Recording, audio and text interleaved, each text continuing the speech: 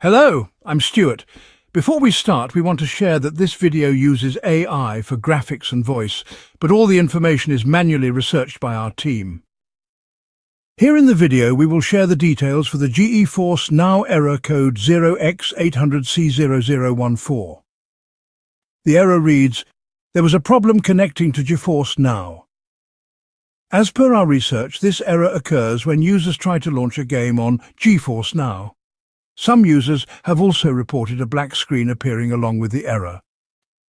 According to our research, the error is most likely related to network connectivity issues, server problems, or region-based server issues.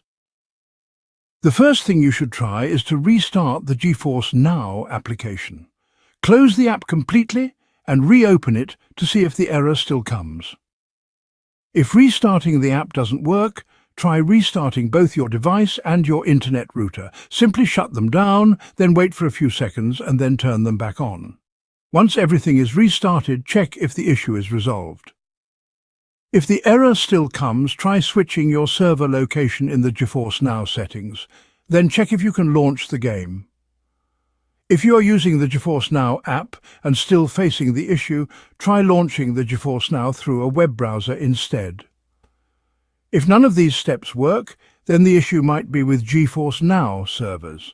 Sometimes servers go down for maintenance or face outages.